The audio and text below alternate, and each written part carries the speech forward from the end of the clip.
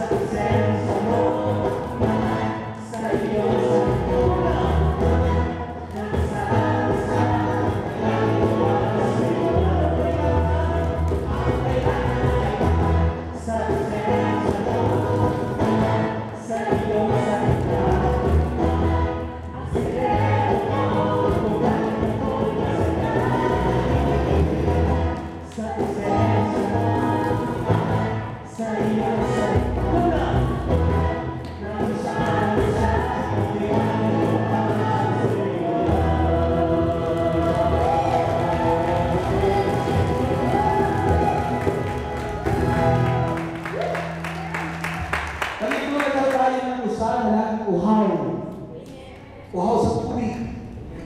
Ang tubig ng salita ng Diyos. Amen. Sino laging uhaw sa salita ng Diyos? Answer prayer na kayo nila. Hallelujah. At yun ang tawag yung Bible. Genesis chapter 17. Genesis chapter 17. Open your Bible. Sa aklat ng Genesis o Genesis. Chapter 17, from verse 1, the following verses. It says, when Abram was 99 years old, the Lord appeared to him and said, I am God Almighty. Walk before me and blameless. I will confirm my covenant between me and you, and will greatly increase your numbers. Abram fell face down, and God said to him, as for me, this is my covenant with you. You will be the father of many nations. No longer will you be called Abram. Your name will be Abraham. For I have made you a father of many nations. I will make you very, very fruitful. I will make nation of you, and kings will come from you. I will establish my covenant as an everlasting covenant between me and you and your descendants after you for the generations to come, to be your God and the God of your descendants after you. The whole land of Canaan, where you are now an alien, I will give you as an everlasting possession to you and your descendants after you, and I will be their God. The word of the Lord. Purihin, palakpakan ang Diyos.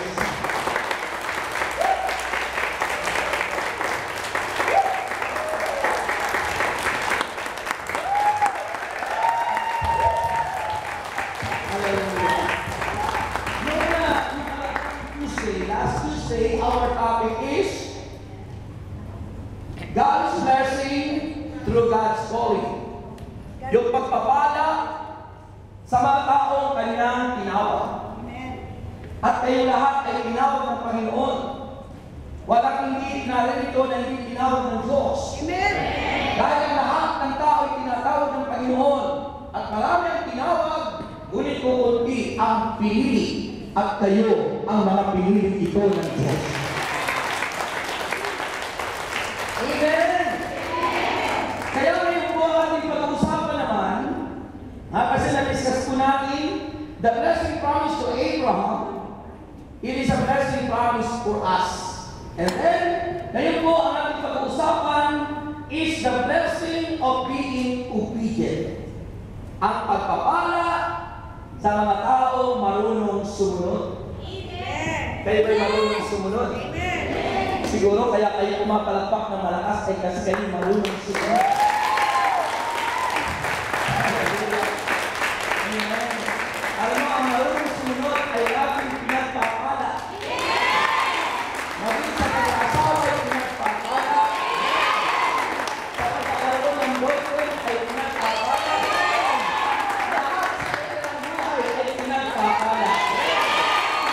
Dahil masinuri ang mga anak ng Diyos.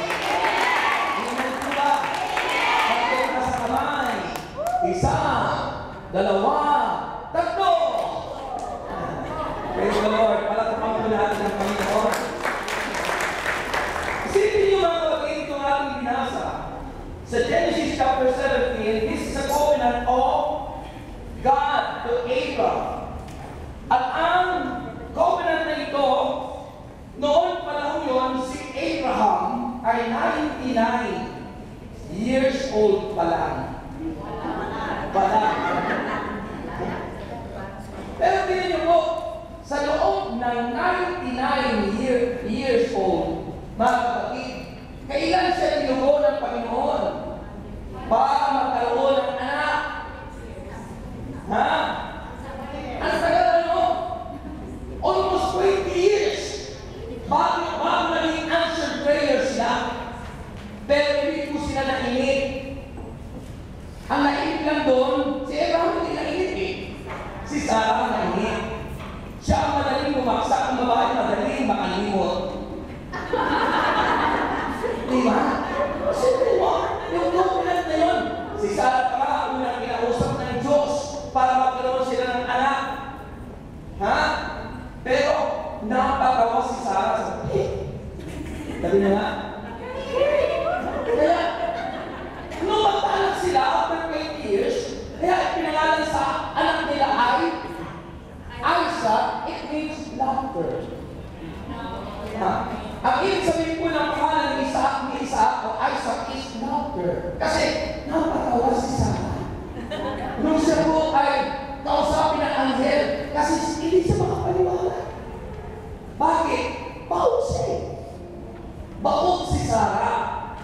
Kaya kumain po dito sa Diyos ay walang imposible. Ang mga imposible sa tao ay posible sa Diyos. Kaya kung may tao dito, pwede ka pang magkaanak. Amen? Ikaw pa kayo. Ikaw yung baog na nagkakaanak. Ikaw mas mo yung may edad lang.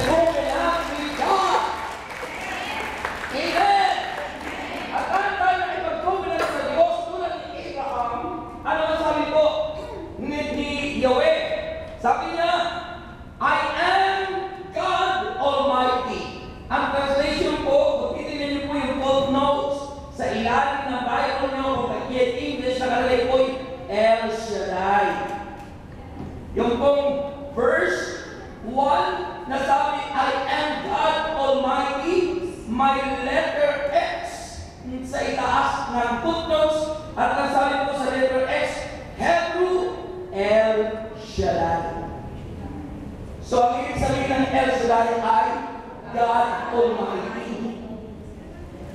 Amen. Dahil sabi ko yung nakabasa sa English, andiyan po sa footnotes. Yan. So, ang ibig sabihin, El Shaddai. El means God, Shaddai means Almighty. Amen po ba? So, sabi nga, I am God Almighty, walk before me and blameless. Lumakad kayo ay sa aking kalooban ng walang kapintasan.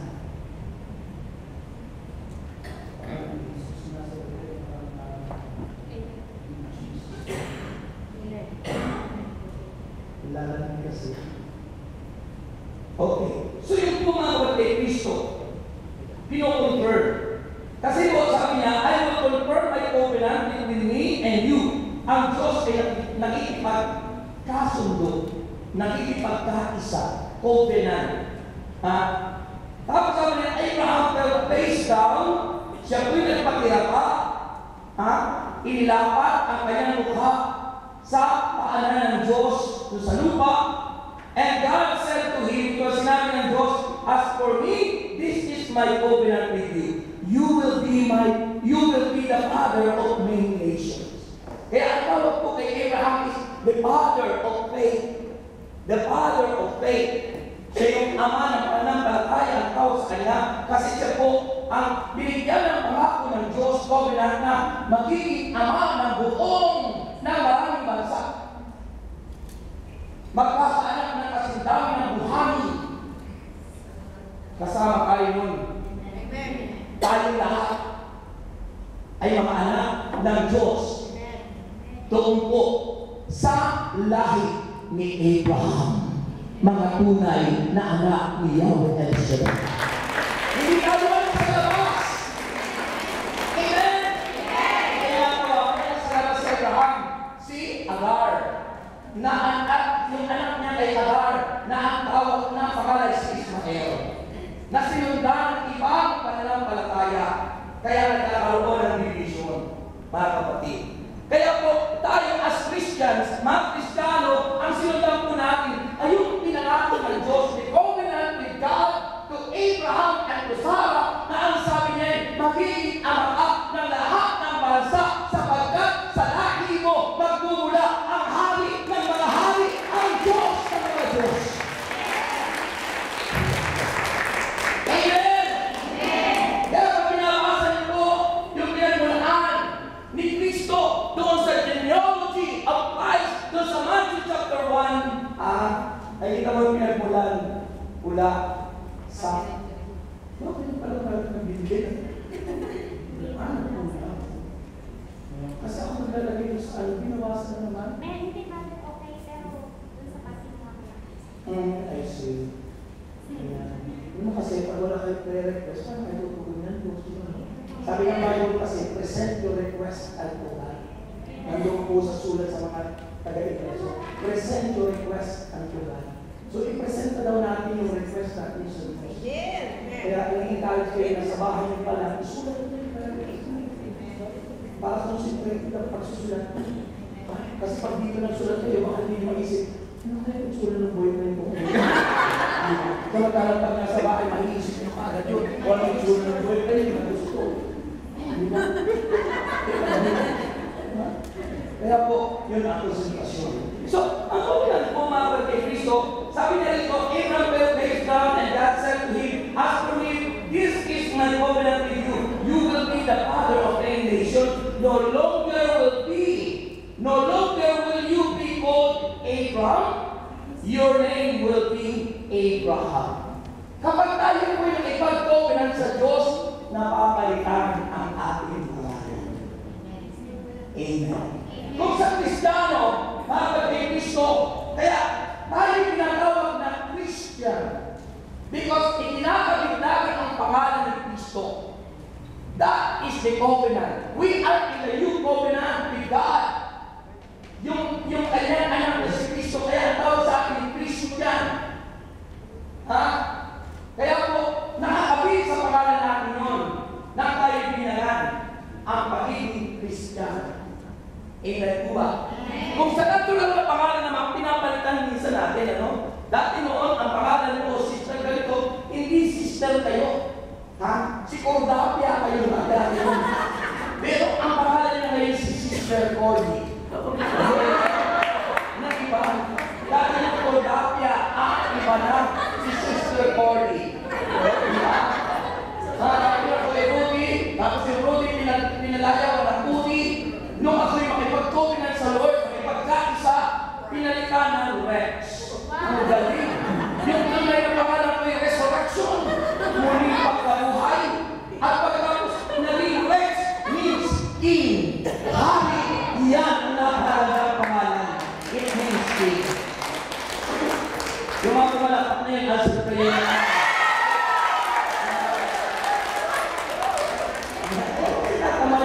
Sa Lord. Hindi naman yan para sa akin eh. So, for I have made you a father of many nations, I will make you very fruitful. Ang tao pag-ibig-isa sa Diyos ay pinagpapala. Very fruitful. Kaya pag tayo ay pag-covenant sa Diyos, yung mga ganito, halimbawa, bakit ka na nanatiling tapat sa pagdalo? At dahil hindi ka na nanatiling taga-dalo o followers, but nakipagkaisa ka pa para maging worker. Umang nagawa. Ay lalo kang pagpapalaking tulad ni Abraham. Sabi niya, I will make you very fruitful. I will make nation of you and kings will come from you. Ano ibig sabihin? Dadami ang lahi, magiging isang bansa, magiging isang bayan, at mula sa angkan mo ay magkakaroon ng mga hari. At ang hari ng mga hari ay sa iyong angkan ng mula. Tuloy sa Jesus. Yan ang kagandahan ng nakikipag-covenant sa Diyos. Amen. At ano ba ang sabi po niya, mga kapatid? I will establish my covenant as an everlasting covenant between me and you and your descendant after you for the generation to come to be your God. Ang lahat na nakikipag-covenant, nakikipagkaisa sa Diyos, ang Panginoon ang magiging Diyos nila at kayo naman ay magiging bayan ng Panginoon Diyos. Amen! At ang sabi, napaganda, verse 8, and the whole land of Canaan, yung po yung the promised land, Canaan. Sabi niya, and the whole land of Canaan, where you are now an alien. Dayuhan lang siya doon. Si Abraham, dayuhan lang sa Canaan. Pero ang sabi ng Diyos, ito ang sabi ng Diyos, I will give as an everlasting possession to you and your descendant after you, and I will be the God. Ang pangakong Canaan ay magiging sa kanila, magiging pag-aapi nila, at magiging bayan ng Diyos. Ang lugar na yun, purihin si Yahweh. Purihin ang Diyos. Amen? Ang spiritual na katapat ko sa Canaan is heaven. Heaven. Amen. Sino gusto makarating sa heaven? Sabi mo, heaven. Panggitin niyo ulit ng heaven. May madalali sa heaven. Kaya kung aking nililiti talaga yung tunay na heaven. So, what are the blessings being obedient to God? Number one, ang unang biyaya tulad na naging pagpapala kay Abraham, kung tayo magiging masunuri at obedient people of God na nakipagkaisa sa Diyos, sabi ng Bible, a blessing of fruitfulness and prosperity. Amen. Sino gusto maging prosperous ang buhay? Happy and prosperous talaga. Napanood ko na ba yung aking video ng pangin namin na binidyo ko as short film na ang title ay Happy and Prosperous Life talaga. Ginawa ko po ng project yun dahil kami nagkaroon ng project sa aming pag-aaral sa College of Divine na magkaroon ng short film. So, nasa YouTube po yun. So makikita niyo po na ang ginawa ko noon, yung aming tawag ito, family day. Yung family day na Sunday family day, lahat from the morning till evening ay hindi nila alam ay binibidyo ko. Hindi nila alam binibidyo ko yung ganyan, lahat na ginagawa sa bahay, maging yung pag-alis, pagpunta ng simbahan, pagpunta ng palengke, lahat mga kapatid kay Kristo ay kinunan ko. And then pagkatapos po ay pinagduktong-duktong ko at nang matapos ay naging isang short film na ang pamagat happy and prosperous life talaga. Yan ang pangako ng Panginoon. Kapag tayo pinaging kaisa ng Diyos, sabi po ng unang biyaya is blessing of fruitfulness. Pamumunga. Biyaya. It means blessing upon blessing. Prosperity. Sabi niya, blessing of fruitfulness and prosperity. Sabi po ng Deuteronomy chapter 7, verse 12, following verses.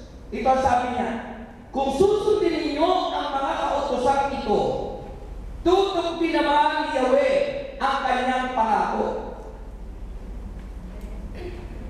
If we become obedient to His word and His commandments and promises, mga pangako ng Diyos, sabi niya, at patuloy na niya kayong iibigin, pagpapalain at pararamihin, bibigyan niya kayo ng masaganang ani.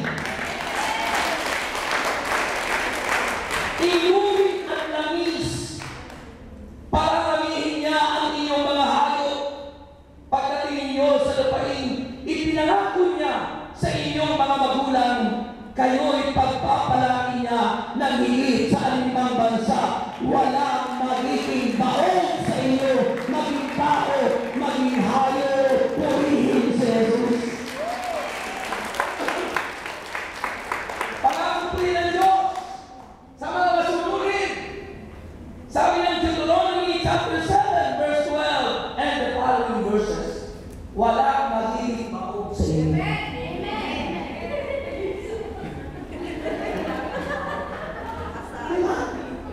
Sino gusto makaranas ito? Sino gusto makaranas itong pagpapalag ito? Magyayari sa buhay natin na tayo masunurin. Number two. Ano yung number one? Yan. Blessing of fruitfulness and prosperity. Pananagana. Kung kayo may pananiman, kung kayo mayroong mga babuyan, kung kayo ay mayroong mga pagawaan, palayan, pagpapalain nyo ng Panginoon. Mga kapatid, ang pangalawa is blessing of good health and long life. Blessing of good health and long life. Exodus chapter 23 verse 25. Sabi ng Exodus chapter 23 verse 25, akong si Yahweh ang siya lamang ninyong paglilingkuran. Akong si Yahweh ang inyo lamang paglilingkuran. Kung magkakayon, pasasaganain ko kayo sa pagkain at inumin at ilalayo sa anumang uri ng karamdaman.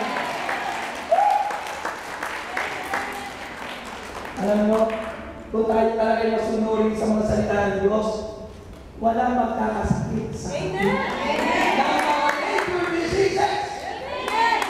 For I am the God who heals, sabi ng Panginoon. Dahil ang Diyos na magagamot. Kaya nga po, ito'y blessing. Of being obedient to God. So, isipin mo, blessing of good health and long life. Hindi tayo magkakasakit. Dahil sabi niya, hindi niya mahihintulog kasagutan. Ilalayo niya tayo sa lahat ng anumang uri ng karamdaman. Kung pumalakpak na yung tsak yun. Amen? Sabi ng Deuteronomy chapter 7 verse 15. Ito sabi ng Deuteronomy chapter 7 verse 15. Ilalayo niya kayo sa mga karamdaman, alinman sa mga sakit na naiparanas sa mga Ehipsyo ay hindi niya padadapuin sa inyo, kundi sa inyong mga kaaway. Kung tayo na ipag-isa sa Panginoon, iingatan tayo ng Panginoon, sabi na sa 91. Ililigtas tayo, hindi niya tayo padadapuan ang anumang uri ng karamdaman sa halip sa ating mga kaaway. Sila ang magkakasakit. Hallelujah! Nakakatakot palang awayin mo mga nakapagkakasa sa Diyos. Kaya huwag na akong maawayin. Hallelujah! Kaya po niya nagsasabi nito, kayo lahat na naglilingkod. Amen! Mga kapatid, kayo lahat na nagkakaisa, kapag kayo inaway ng sinuman, sila ang aaway sa iyo. Sila ang magkakasakit.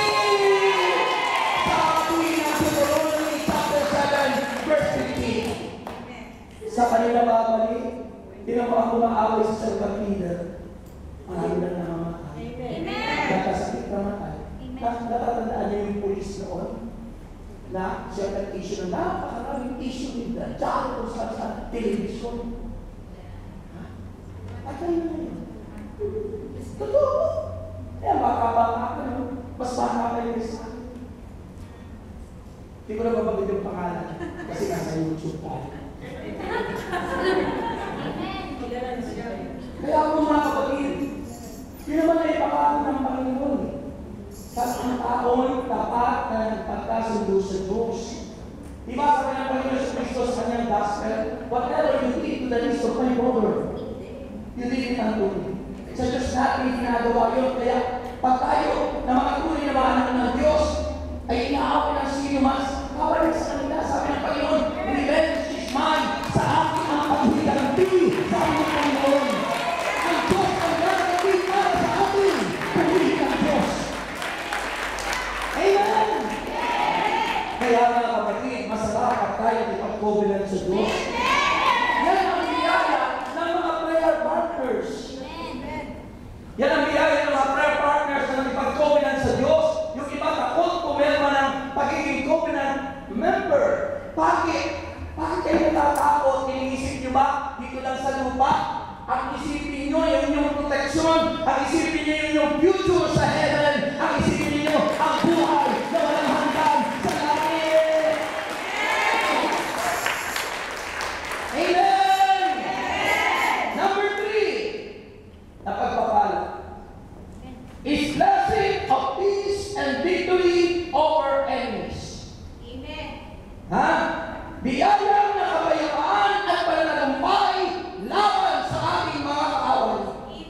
Sabi po ng Deuteronomy chapter 10 to God. Number 1 is fear of the Lord bring blessing. Yung banal na pagkatakot kayo. Ha? The fear of the Lord. Kailangan ang tao ay mayroong takot kayo Ang bagay sabihin ng banal na pagkatakot, may takot kang gumawa ng kasama. May takot kang gumawa na hindi tama. May takot kang mangalunya. May takot kang ipagbalik yung mister mo sa driver. Di ba? Kaya po yun. Kapag may fear of the Lord, may takot kang gumawa ng masama. Sabi po ng Jeremiah chapter 32 verse 40. Jeremiah chapter 32 verse 40. Makikipagtipan ako sa kanila ng isang walang hanggang tipan. Pagpapalain ko sila habang panahon at tuturuan sumunod sa akin ng buong puso upang hindi sila tumalikod pa sa akin. Tuturuan tayo ng Diyos para hindi na tumalikod. Pag ang tao hindi na tumatalikod kay Yahweh, ibig sabihin, may banal na pagkatakot ka na. Malago ka na sa banal na pagkatakot. Malago ka na, may growth ka na sa iyong fear of the Lord. Amen! At natutuwa ko sa amin ang aking sister Wally. Iyan. Yung banal na pagkatakot. At yun ang nakapagpapatibay ng pagsasama ng mga asawa.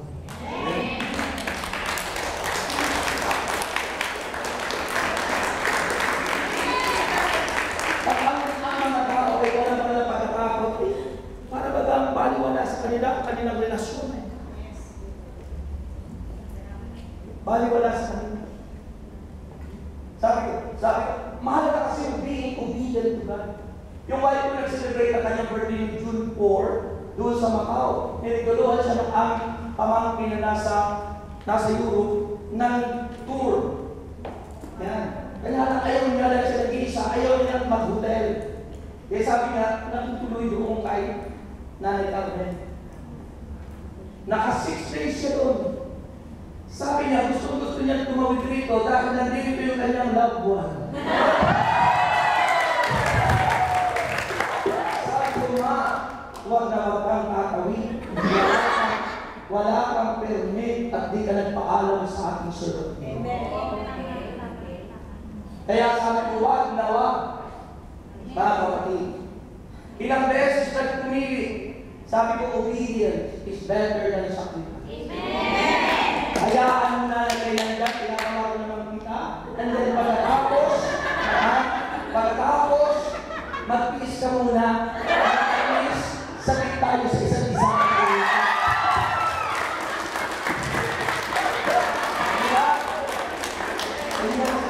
So, hindi nagpumili. At kaya umuwi na. Pagdating ko sa bahay, alam mo, tinawag ng mga engineer ng server leader kasi yung nandun po sa yung wife ko sa ng Amber. At ang sabi, siya ay pinatatawagan ng servant leader sa Macau. Ay kaso wala namang contact. Kahapon, dahil tumawag, alam isang araw, kahapon nga ba yun? O kahapon, dahil tumawag, sabi niya, sandali, mamaya siya kausap. Kasi mga kapatid, nakakatuwa, nakaka-bless. Alam niyo, ang ating servant leader, napaka-mapagmahal, napaka-mapagmalasakit, at napaka-may concern sa isa't isa. Alam niyo, sabi nga nung naka-duty, na pinalala niyo na napunta na rito si Brother Mirandas, sabi niya, alam mo, Sister Luisa, sayang na sayang. Kung nakunta ko ang servant leader, baka ako mag-sinayagan na sana. Sayang na hindi sana kayo ang muna. Kaya nung mag-usap sila kahapon at pumunta doon sa office, tinanong ka agad ko, bakit hanggang Macau ka lang? Kasi naman, Brother Mike, hindi ko po kayo nakabutan. Kaya hindi po ako tumuloy dahil po sabi ko ni Brother Rex, obedience is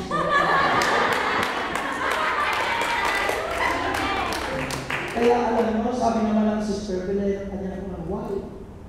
Sister Lisa, tama yung ginawa mo. Sumunod ka. Pagpapalain ka na.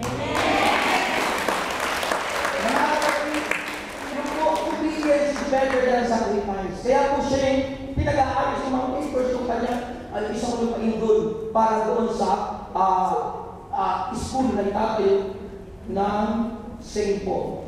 Kaya po masarap kapag po tayo masunurin dahil kapag masunurin tayo pinagpapala ng Diyos. Amen! Blessing of peace and victory over enemies. Alam mo yung kapayapaan? Yung pumunta yung wife ko doon sa Macau, sabi ng wife ko, pag tawag ko agad, sabi niya, alam mo pa, mayroon ako nakasabay na brother doon, mayroon ako nakasabay na isang lalaki doon sa ating plano.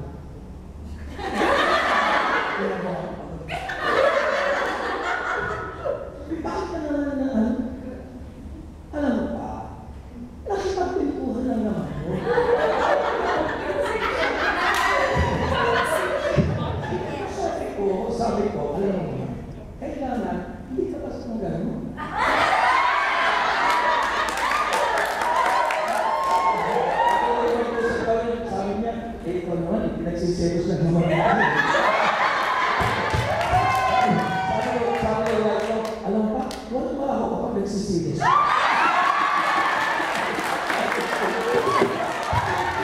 Kaya kagabi yung nag-i-style kami, nag-i-style sa style. Tagal lawin, alas 12 na kami.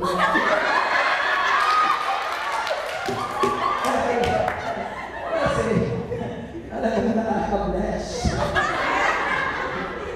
Tawa kami sa isa't isa. Bakit? Kasi nga, nagsisilo sa akin. Masarap kayo sa isa't isa kung nagsisilo. Namili tayo, in-love na yun.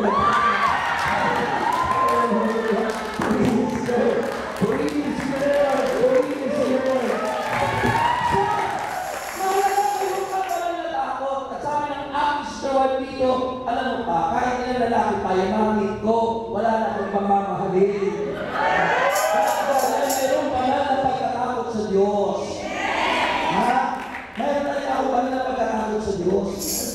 Sarap pakinggan sa gano'n sa pagbabae na sinasabi nyo ba? Na mayroon sa ba na pagkatakot sa Diyos? Hindi yung may mga babae pagkalikod mo, iba rin kasama. Pinagtataksinan ka na. Yeah. Mahalaga po yun. So number 2, after fear of the Lord, blessing, sabi ng Jeremiah 32:40, makikipagtipan ako sa kanila ng isang walang hanggang tipan, pagpapalain ko sila habang panahon, at tutulungan sumunod sa akin ng buong puso upang hindi na sila lumalikod sa akin. Yan ang unang susi para tanggapin natin ang tatlong mahalagang pagpapala sa mga taong masunuri. Pangalawa, obedient to the Lord bring blessing. Pagsunod. Pag sinabing magpatawad ka, magpatawad ka na. Pag sinabing huwag magsuot ng hindi tama kapag nagsisimba, huwag magsuotin yung pagsusuot. Ha? Dahil hindi ka lang papunta ng beach. Diba? Pag sinabing kailangan kayong communication sa isa't isa. Dahil kung kayo walang communication, magkakaroon kayo ng communication gap, masisikita kayo ng demonyo. Lagi lang tumawag sa asawa mo, sa pamilya mo. Hindi yung mas mahalaga pa yung tawagan mo kung sino-sino. Mas kinakasasusan pa yung mga ibang tao kaysa doon sa iyong mga mahal sa buhay. Pagkaya na bilhin mo sa akin. At yung pag-inailangan, yung pong card o yung load nyo kung ang tatawagan nyo yung pamilya mo. Mahalaga yun. Para kayong pagpalaki at para ipakita nyo ang isang katangian na kayo ay tapat at masunurin sa utos ng Diyos. Being obedient to God. Hindi yun. Mas mahalaga kayo makapag-chismisan. Ako nakakasabay na kayo sa ang dami kwentuhan. Samantala sa kanyang pamilya pag siya tumawag, galit. Mga kapatid kay Kristo, kaya dapat po maging masunuri. Kaya sabi ng Deuteronomy, chapter 11, verse 26 to 28, sa araw na ito, itatakda ko sa inyo ang pagpapala. Sa araw na ito, itatakda ko sa inyo ang pagpapala kung kayo'y masunuri. For being obedient. Ha? Pagpapala, usumpa. Ano na gusto niyo? Pagpapala, usumpa. Pagpapalain niya kayo kapag sinunod ninyo ang kanyang mga utos. Ngunit, susumpahin niya kayo kapag sumuway kayo at sumamba sa ibang Diyos. Ha? Sabi niya, susumpahin niya kayo kapag sumuway at kapag sumamba kayo sa ibang Diyos sa halip na sumunod sa kanyang mga utos. Pagpapala, usumpa. Ano daw sabi? Huwag kang magkakaroon ng ibang Diyos. Si El Shaddai lang. Walang iba, walang punsoy, walang anting-anting, walang panguhula, walang espiritista, walang mantatawas, mga Diyos sa yan. Walang tawas.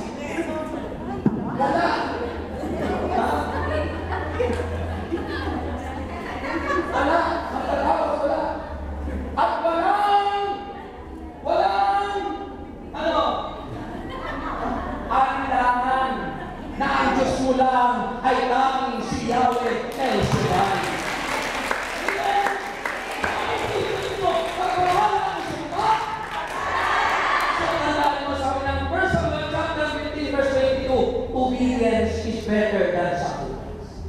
Amen? Sino ang marunong sumunod? Ang marunong sumunod, pagpapala ang ilang tatamasan. Ang sumunod ay, ang sabi, sumpa ang kanilang tatamasan. Ano gusto nyo? Pagpapala o sumpa? And finally,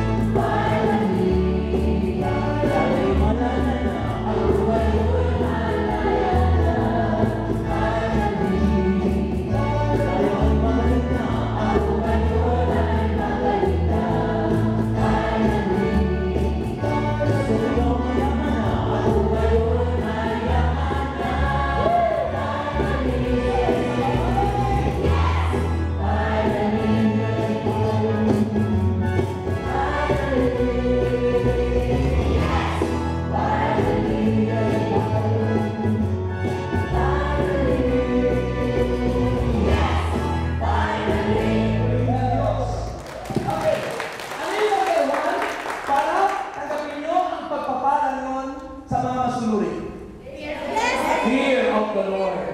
Pangalawa, being obedient. Ha? Yung pagiging masunurin, obedience to the Lord, bring blessing. And finally, is to worship and adore Him. Brings blessing. Kapag tayo sumamba, ha? Pagpupuri, pagsamba, to worship and to adore Him, bring blessing. Sabi po ng Genesis chapter 9 verse 26, sinabi pa rin niya, purihin si Yahweh ang Diyos ni Sem, itong si Kanaay, maglilingkod kay Sem. At ang sabi ng Genesis 14 verse 20, purihin ang kataas-taasang Diyos na nagbibigay sa inyo ng tagumpay. Sabi, purihin. Pagpupuri at pagsamba. And remember, brothers and sisters, in worship and adoring God, in worshiping and adoring God, that brings blessing to those who are obedient, including giving tithes and offering. You cannot say you are worshiping God kung ikaw ay hindi marunong magkaloob. That is a part of worship. Kaya nga sa banal na misa ay may collection. Kaya nga sa mga prayer meeting ay mayroong pagbibigay sa mga prayer requests. Kaya nga may pinangako ang Diyos ng tithing. Because worshiping God and adoring God is including giving of tithes and offering. That is a part of worshiping God. Sabi ng Malachi chapter 3 verse 6 to 12. Sabi ng Malachi chapter 3, papasahin ko sa inyo, mga kapatid, ito ang sinasabi ng banal na kasulatan. Malachi chapter chapter 3, verse 6, I am the Lord, do not change. Ang Diyos ay hindi nagbabago. So you, O descendant of Jacob, are not destroyed. Ever since the time your forefather, you have turned away from my decree. Tumalikutan niya kayo sa aking mga kautusan. You have turned away from my decree and have not kept them. Sabi ni Yahweh, return to me and I will return to you, says the Lord Almighty. But you ask, what are we to return? When a man robbed God, yet you rob me. Ninanaawan daw natin ang Diyos. Kaya ang ating sinasabi ngayon, instead na I love you, Lord, I rob you, Lord. Instead na I love you, Lord, I love you, Lord.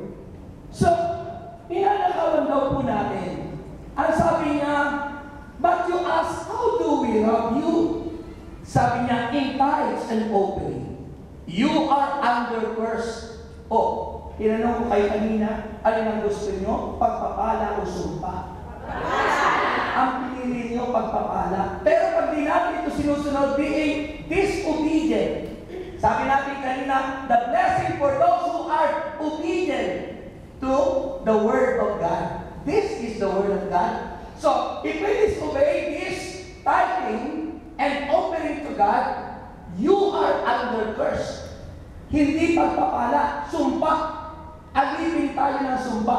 Kaya sabi niya, you are under a curse, the whole nation of you, because you are robbing me. Verse 10, bring the whole tithes into the storehouse, that there may be food in my house. Test me. Subukin niyo anyang gawin ito kung hindi ko buksan ang turunawa ng langit at ibuno sa inyo ang masaganang pagpapala. Sa salita ito lang ng Diyos, dito lang tayo sinusubok ng Panginoon para tayo pagpalangin at huwag manatili sa sumpa. Ang bunga ng sumpa ay kahirapan. Ang bunga ng sumpa ay sakit at karamdaman. Ang bunga ng sumpa ay kaguluhan at walang kapayapaan. Kaya maraming pamilyang magulo, sakitin, ubus ang kanilang naipon dahil sa patuloy na pagkakasakit. Subalit ang mga masunurin, tulad ng mga nagpapatotoo sa ministeryo ito, tulad ko rin sa buhay ko, ni kailangan ay hindi kinalaw ng Diyos na magkaloob ng matitiling sakit mula na ako'y tumugon sa kanyang kopinan. Bakit? Sapagkat ang Diyos ay tapat. Sa kanyang pangako, ang kanyang mga salita ay kanyang tinutupad sa mga taong susunod at mamumuhay ayon sa kanyang kalooban. Amen. Amen.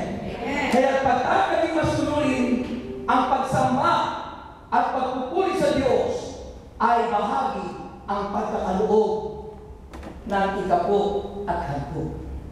At ang pinakaunang-unang binibigay natin na offering sa Diyos ay ang ating mga sarili. Sabi ng Romans chapter 12 verse 1, ialay mo ang iyong sarili bilang handog na buhay, banal at kalugod-lugod sa Kanya. Ito niya ang tumpak at tunay na pagsamba sa Diyos na nakalulugod kay Yahweh El Shaddai. Handa na kayo? Handa na kayong pagpapala? Masunurin ba kayo? Sundin mo ang aral at pagpapalaan kayo. Pag hindi sinunod ang aral na sinabi ng Panginoon, pinili niyo pagpapala, kailangan maging obedient.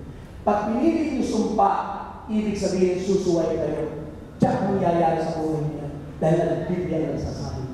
You may raise up your hands. That is the message. You can offer your life and you can ask God to help you. Tulungan ka ng Diyos na ako'y nagsagawa.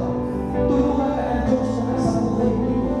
Tulungan ka ng Diyos na hindi ka maging alipin. Sa halip ay maging masunod. Hallelujah. Thank you, Lord. Open your heart. Oh,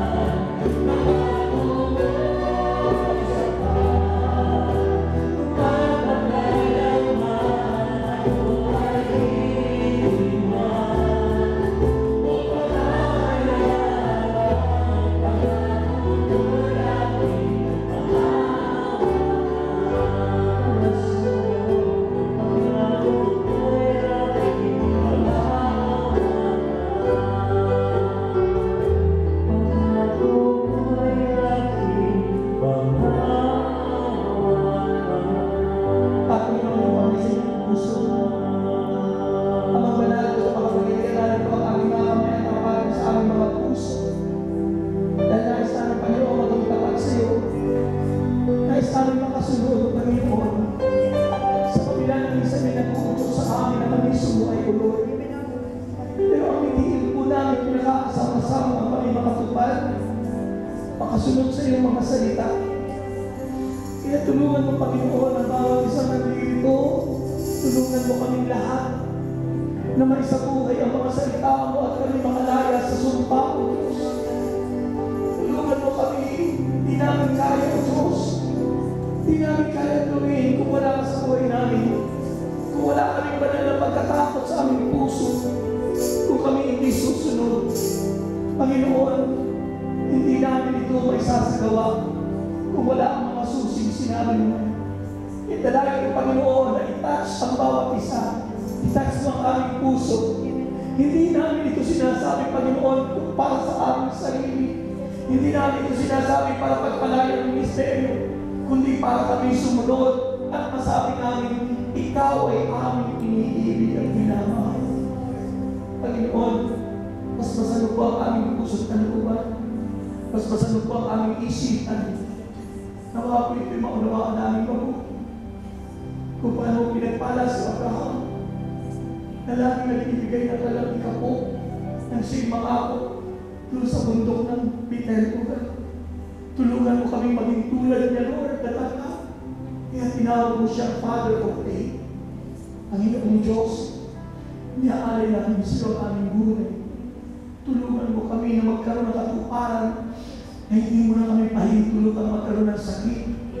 Ano mang uri ng sakit at karamdaman at lalaya kami, Panginoon, sa mga kahirapan. Kaya habang sinasabay namin ang mambalakit na lang sa pagsunod sa iyong kalooban, sinasabay namin ang mambalakit in the name of Jesus Christ. At inamin po namin ang Diyos ang katagumpayan, pagpapala, himala at biyaya, kagaligan at good health in Jesus' name. Everybody say Amen.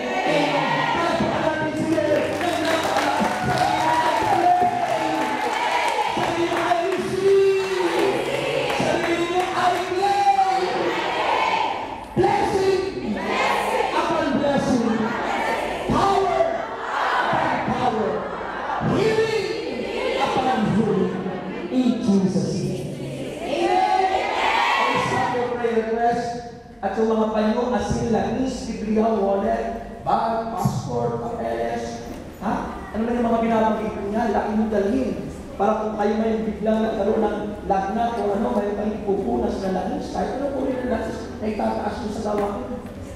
Ha? Huwag lang yung langis ng truck.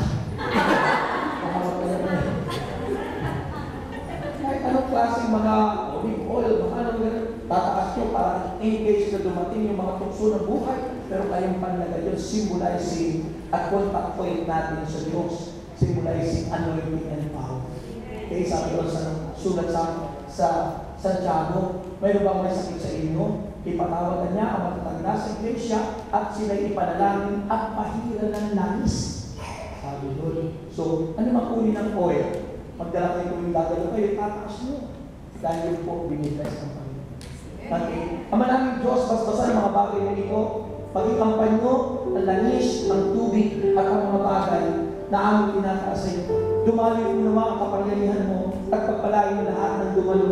Naniniwala ko ng Panginoon, ang aming mga prayer request ay answered prayer lahat. At pagpalain mo Panginoon ang mga alay, mga handog, at ang aming mga inaasahan sa iyo, inaakin po namin ang katuparan. As we say, give thanks with a grateful heart.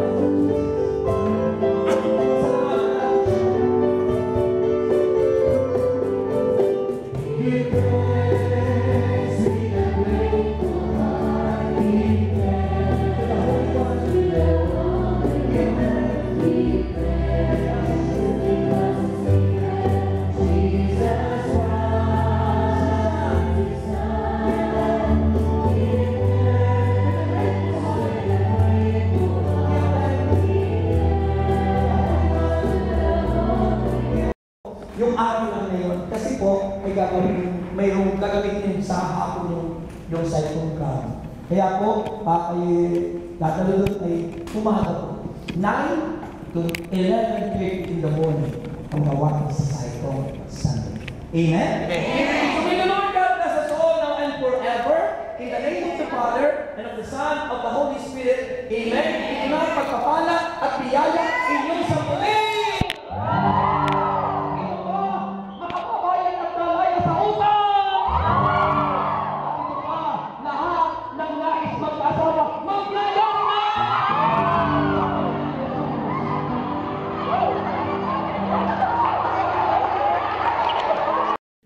Sa buhay ng tao, dumarating ang mga pagsubok, ang mga problema, mga bagyo ng buhay, na minsan ay tayo ay nawawala ng pag-asa.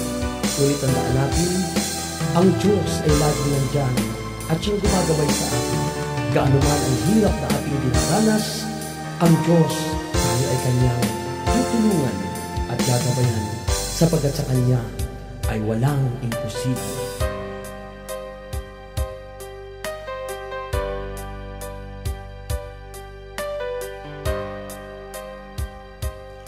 Anumang uri ng bagyo ay lilipas, anumang uri ng unos ay di magtatagal.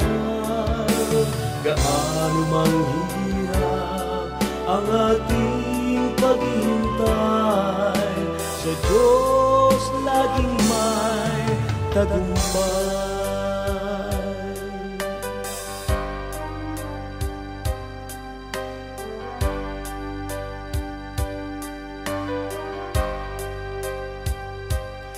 Anumang uri ng bagyo ay lilipas, anumang uri ng unos ay di magtatagal.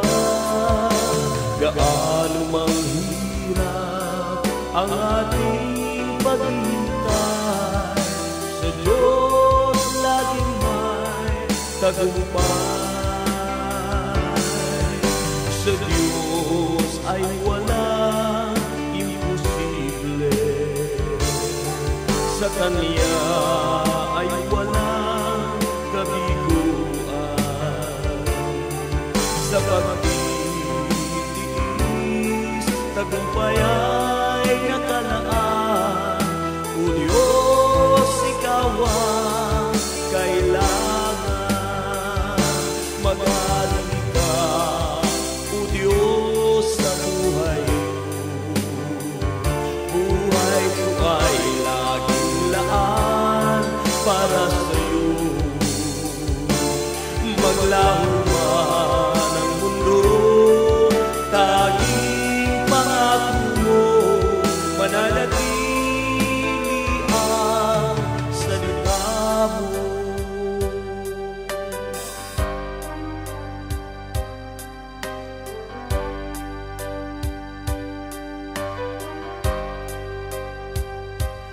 Anumang uri ng bagyo ay lilipas, anumang uri ng unos ay di magtatagal. Gaano mang hirap ang ating paghihintay, sa Diyos laging may tagumpay. Sa Diyos ay walang imposible, sa Kanya ay walang kabiguan. Sa pagtitiis, tagumpay ay nakalaan. O Diyos, Ikaw ang kailangan. Sa Diyos ay walang imposible, sa Kanya ay walang kabiguan. Sa pagtitiis, tagumpay ay nakalaan. O Diyos, Ikaw ang kailangan. Magaling ka, O Diyos, sa buhay ko. Buhay ko ay laging laan para sa'yo. Maglaho